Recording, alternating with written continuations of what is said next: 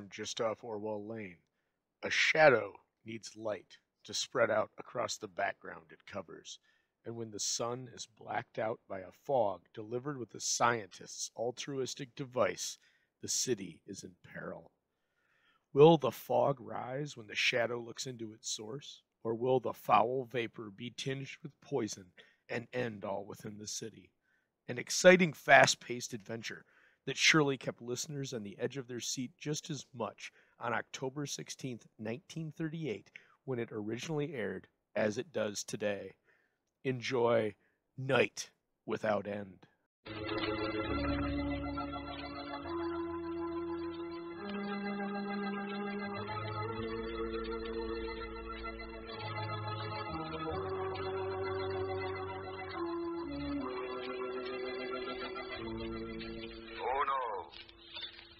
What evil lurks in the hearts of men? The shadow knows.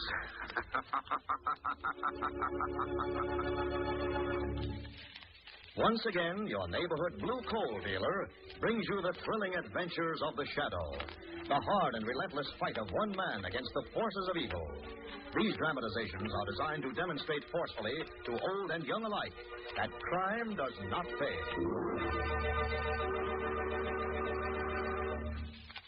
There is enough anthracite for all the lucky householders whose homes are heated with hard coal. These homes are enjoying healthful warmth in every room. Even though winter winds blow, there is no need to cut down heat or close off rooms in homes heated with dependable hard coal. Yes, sir. When you have a supply of hard coal in your basement, you're the boss of heating your house. You are absolutely independent of any outside service. Be glad you heat with anthracite, the home heating fuel that never fails. And remember, blue coal is the finest anthracite money can buy.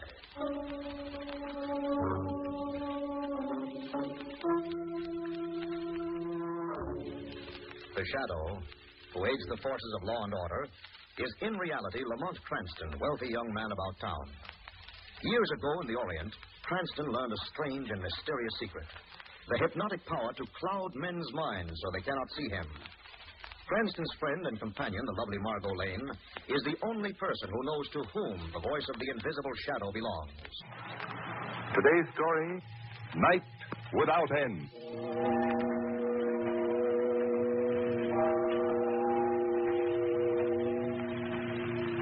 Darkness, brethren. Nothing but night. Night without end. For 3 days there's been no sun, no light, nothing but this terrible darkness. Because the world is evil, wicked, sinful. Let us pray, brethren. This is the end. The end of the world.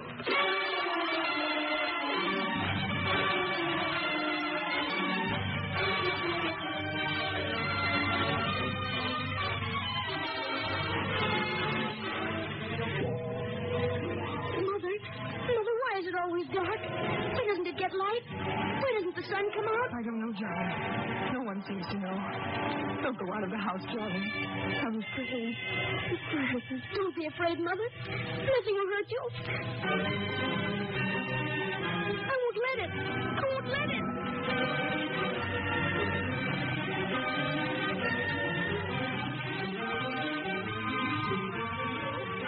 Yes, this is the Weather Bureau. No, we have no explanation. Atmospheric conditions are not the cause of this black fog. Yes, we know it's been 3 days of total blackness. No other city or section is affected. Boston, Philadelphia, and all of the sections are normal. I'm sorry. Since we do not know the cause, we cannot predict the end.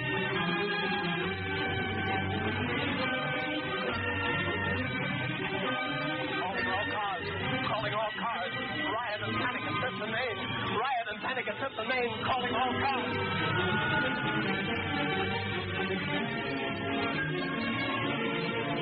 Light. In heaven's name, more light. But all the lights are on, Doctor. It's this black fog. I can't see. I've got to have more light on this operating cable, or this child will die.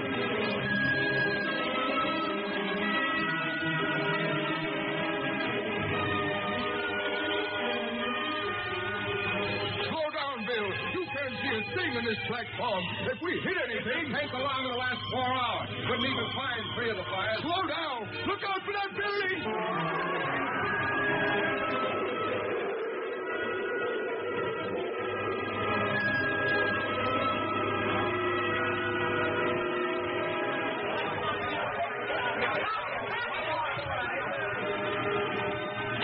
Did it ask?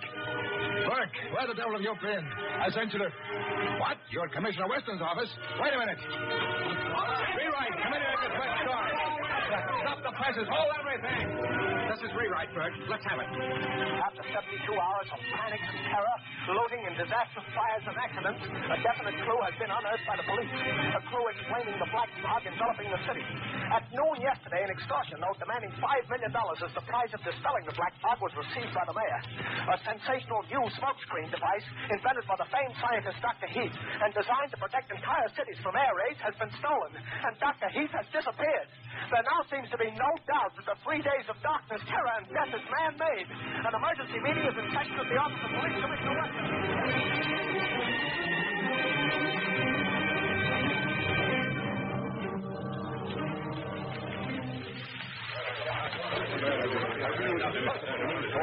We've got to have more protection, Commissioner Weston. We've got to have it. Our warehouses are being systematically looted. Hundreds have been killed in fires and accidents. 50 dead in that subway crash alone. Gentlemen, the police are doing everything in their power to preserve order, to stop looting and rioting. Why doesn't the governor call out the National Guard? We've got to have martial law. That's what it is. Martial law. Gentlemen, wait. Listen to me. In the last 5 hours, we have learned this black fog is man-made. Then why don't you do something? Find them. Stop this horrible nightmare. Wait.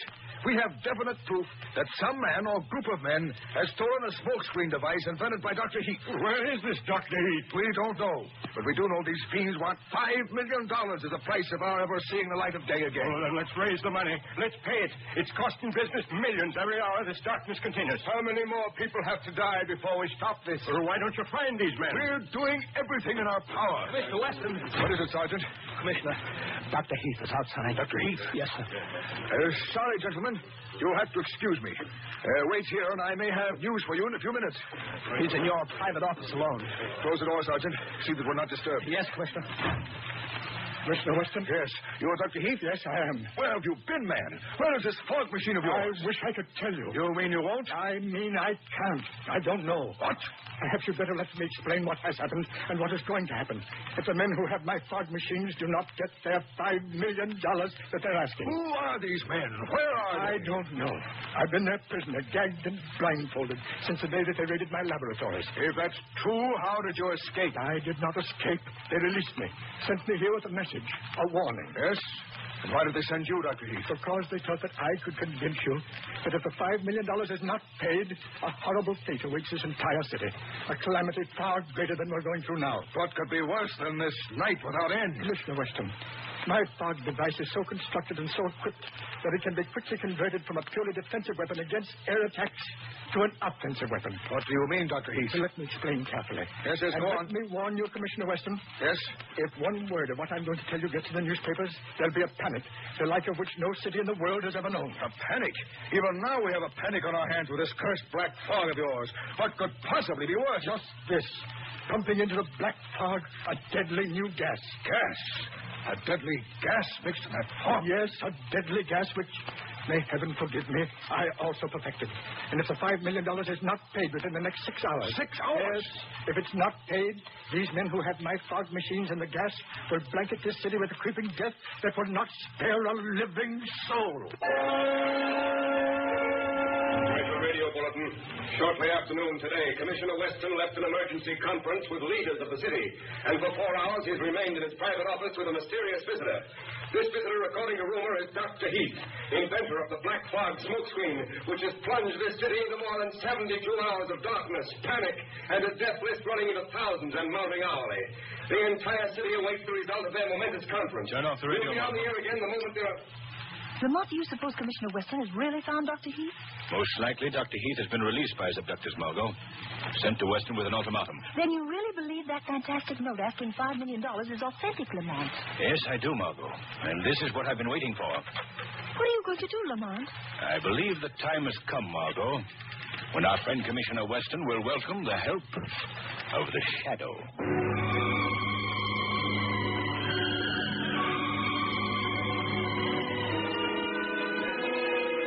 Dr. Heath? Yes, Commissioner Weston. I have completed the arrangements for the payment of the $5 million in the manner prescribed by these men who are in possession of your fog machines. I believe your story. I'm forced to believe it. But how do we know they'll keep their word? How do we know they won't keep on blanketing this city in darkness? Perhaps even using that deadly gas. There is no assurance, Commissioner Weston. But I must beg of you, don't try to have me followed when I take your message to them. They've warned me against that. And if it happens, they'll start releasing the deadly gas. It'll take only a few hours to wipe out the city. I understand. You won't be followed. Thank you. For myself, I don't care. I'm to blame for this catastrophe. You couldn't be expected to anticipate such a foul scheme. But tell me, Dr. Heath, why are they so sure you will obey their instructions? They are quite sure. You see, they're holding my young son, James, as hostage. If I disobey their orders, I'll never see him again.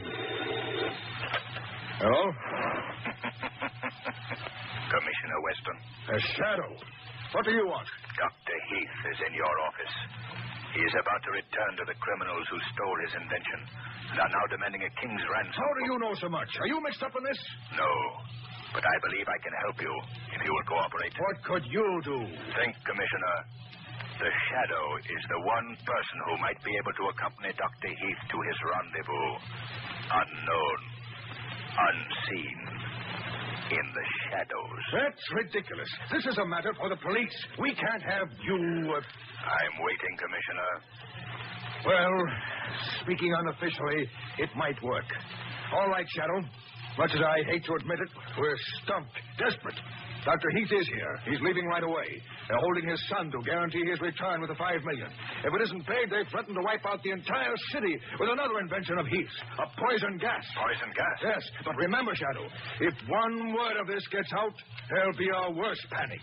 Thousands have been killed already, but it's nothing to what will happen. I understand. What type of car is Heath driving? What is the license number? A blue four-door sedan, license number 9F2727. But how are you going to... You will hear from me. Warn Dr. Heath. Tell him who and what I am. Tell him to expect me. Let him start in exactly 10 minutes. Then wait, Commissioner. Wait until you hear from me again.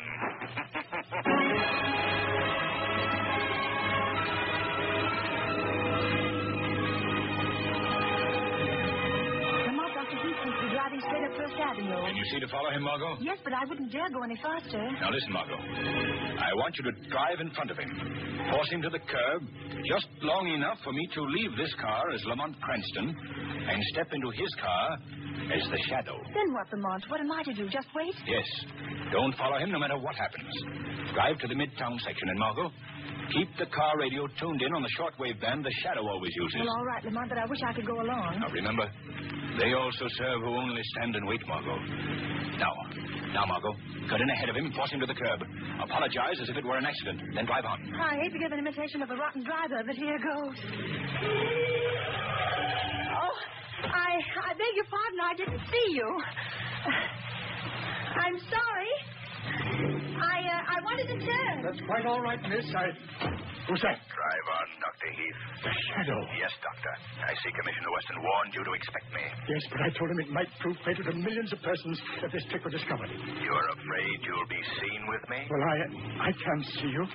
I hear your voice. It sounds close, isn't it? I am here, in the back seat. Behind you, Doctor. Weston told me that you seem to fade into darkness. But it's amazing. Dr. Heath, where have you been instructed to turn over the $5 million? They told me to drive up First Avenue until I was stopped. I thought for a moment that car was the girl driving. I can just make out a big black sedan following us now. But that may be the car. If it is, do as they say. Act as if you were alone. Give no sign by word or action that I am with you. Where's the money? In this big suitcase beside me, but... Yes, Dr. Heath? Oh, I know you'll do all you can. I know that the lives of the millions of people in this city are far more important than any personal consideration. What if it's humanly possible? Will you try to save my son, James? I don't care what happens to me. It doesn't matter. I'm to blame for all this, but he is innocent. He's only a boy with his whole life. I will do what I can, Doctor, but I make no promises. It may be your life, his life, and the life of the Shadow against millions of helpless and defenseless lives in this darkened and panic-stricken city. Yes, I know. They're driving alongside Shadow. Do as you're told, Dr. Heath. Hold over there, Heath. All right, Heath. Bring that suitcase and get out of your car. All right. Heath, get in my car. Yes. I've taken you to the chief. And just to make sure the cops didn't plant somebody in the back of your car to tail us. What's that you have in your hand? What are you going to do? A hand grenade, Dr. Heath. Watch it rip your car to pieces. And anybody in it.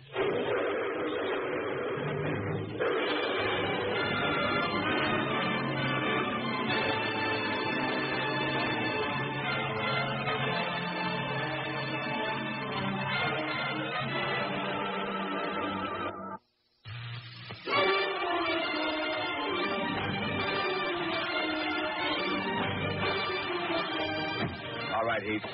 Here we go. Get going up that gangplank. Why have you brought me here? You'll find out. Keep going. Why haven't you put a blindfold on me this time? Zarnoff doesn't care how much you see, Dr. Heath, now that you've brought the money. All right, through that door there. Down that ladder. Snap it up. Where's my son? You'll find out. Soon enough. All right, now. Stop where you are.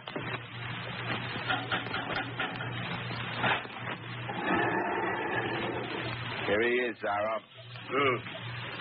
Leave us alone. Nobody followed us here. I first blew up Heath's car, and then I drove all over town, just to make sure. I'll be below if you need me. I shall not need you. You've done your part very well. So, Dr. Heath, you have returned with the money. $5 million. Good. Very good. You knew I would. Where's my son? Why have I been brought to a boat? You didn't have me locked up near the river before? That. You have been so curious about what happened to your wonderful fog machine that I thought it would be kind to bring you here where you might have one last look at it. I don't care anything about the cursed fog machine. Where's my son, James? Where have you been keeping him since he was taken from my home? Why haven't you let me see him? If you killed him... He is not dead. He is here also. Come, Doctor. Your son and your so valuable invention are together. Down here, in the hold of this old tramp steamer. If any harm has come to him... I promised he would be safe when you returned. Look, there he is. James! Dad, are you all right? Yes, my son. Have they treated you well? I'm all right. They haven't given me much to eat, but I don't care. I was afraid they'd done something awful to you. Zarnoff wouldn't tell me what had happened to you. I was afraid they'd kill you. Very touching, Dr. Heath. You and your son have served me well. But now you are of no further use to me. You mean you're going to release us? Yes, Dr. Heath. The greatest release one man can give to another in this world of life. The boon of merciful death. Wait, Zarnoff. Wait. My son has done nothing. He is young, but he would remember. No, Dr. Heath, you have both served your purpose, and now that I have the $5 million in my hands, I want to enjoy the fruits of my victory without the fear of a living person revealing the secret of my You'll never get away to squander that money. They'll get you. Do you think I am so much a fool not to anticipate that, Doctor? When I leave this boat and this city, I shall wear one of your protective gas masks, and I shall walk without fear through a city of the dead. You're going to release the gas, even though the money's been paid? How else can I be sure of escape? Well, you must be mad, insane. No. Merely strong, because I do not let pity make a weakling and a coward of me. And this is only the beginning. When I am finished here, Doctor, I shall move on. With your black fog and gas, I can exact tribute from other cities. All cities. The world shall be at my mercy. But you and your son must be the first to die. You're a fiend, Zara. A fiend. I shall go into that steel cabinet there which houses your wonderful machines. Now don't move. Don't waste your last moments in futile efforts. Make your peace. Dad, Dad! Steady, son, steady. Don't give up hope. I'm not afraid. It is too bad, but... Look behind you, Zorro. What? Who? Look, Zorro. In the shadows. What do you see? Nothing. No one. But that voice. I am more than a voice, Zorro. I am here, close to you, watching you. No, don't shoot, Zorro. Don't waste your bullets. Listen to me. What is this threat? Listen, Zorro. In your career of crime, surely you have heard of the Shadow. The Shadow? You? Here on this boat? Yes, Zorro. You have called upon the darkness and the shadows to further your monstrous schemes. But there was one shadow you overlooked. And I am here to put an end to your scheme. I know you, Shadow. I've heard all about you. Your flesh and blood. I can't see you. But if you come near me, touch me, I'll shoot and I won't miss. Shadow, I thought the hand grenade killed you. Don't let him get into that steel cabinet. The gas and fog machines are in there. Get your son out of here, Doctor. I'll deal with Zorro. Dad, the Shadow. How did he get here? James Dewey says there's no time to explain. You won't get away, any of you. Stop him, Shadow. Stop him. Don't let him get in that steel cabinet. Back, Dr. Heath. Get off the ship. He's going to feed the poison gas into the fog machine. He'll kill thousands. Stop him. Yes, try to stop me, Shadow. Try. You failed, Shadow. Failed. Now see if you can get at me through the steel walls of this cabinet before the poison gas gets you. Shadow, where are you? He's turning on the gas. Get off the ship. Hurry. What are you going to do? Flood the ship. Open the sea valve. But there's no time. The ship will be full of deadly gas in a few minutes. In a half hour, the whole city will Is be... there any other way into that steel cabinet? No, but he'll never get out. I've bolted the door on the outside. What about the power that runs those compressors? We can't stop them. They're run by diesel engines inside the cabinet. Gas is getting thicker. Wait. Dr. Heath, what are those tanks behind the cabinet? Compressed gas. The deadly gas. Would they explode if they were heated? Yes, it wouldn't take much. They'd tear this ship to pieces. How much fire? Just a little under one of them. But it would be dangerous. It might take a minute. It might take 5. We must risk it. It's our lives against thousands. Quick, find something that will burn. Anything. Dad, there's a bunch of oil soaked rags back here. Bring them here, Jimmy. Hurry. Hurry. That's it. Put them under the bottom tank. Quick, Jimmy. Here's a match. Now run, get off the ship. Take up Zorro's gun, Jimmy. He dropped it as I struggled with him. Give it to your father. Here's the gun, Dad. There. The ladder leads to the deck. Zorro's men try to shoot you. Shoot them. Shoot without hesitation, Dr. Heath.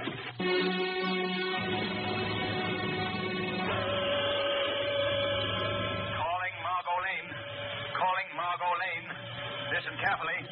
Phone Commissioner Weston that I have located fog and gas machine aboard freighter at Harlan Docks.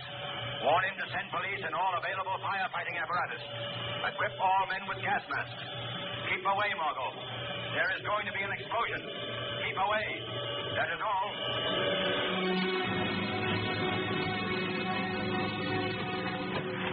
There's nobody on deck, Dad. The men who brought me here went below, Jimmy. They're all down in the hold of the ship. Hurry, Jimmy. Before it's too late. Those tanks will blow this ship out of the water. They'll kill everybody on it. Here's the gun crash to the wharf, Dad. Just Shadow, it takes only a few degrees rise in temperature to explode those compressed gas tanks. I'll set them off any instant. But we reach the wharf. We may survive. Dad, I can't breathe. Jimmy, here. Come on. I'll try, Dad. Steady, Jimmy. Dad. Steady, we're almost on the wharf. Get as far away as you can. All right, Dr. Heath. Shadow, why don't those tanks explode? If the fire went out, Zorro would gas the whole city to death. It's spreading. Jimmy, you go on. I'm going back to start another fire. Wait. The gas will kill you. Wait.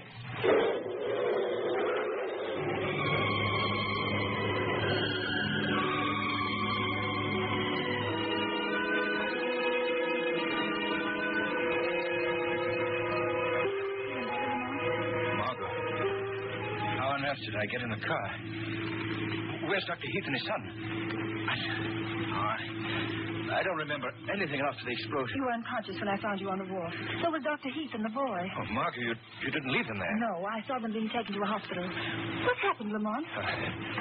Zorro, the leader of the extortionists, got away from us. Dr. Heath locked him in with the fog and gas machines.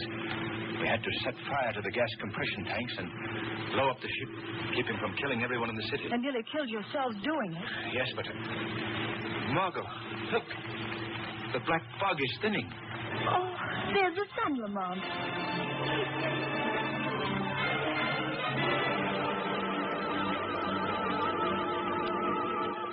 The weed of crime bears bitter fruit. Crime does not pay. The shadow knows.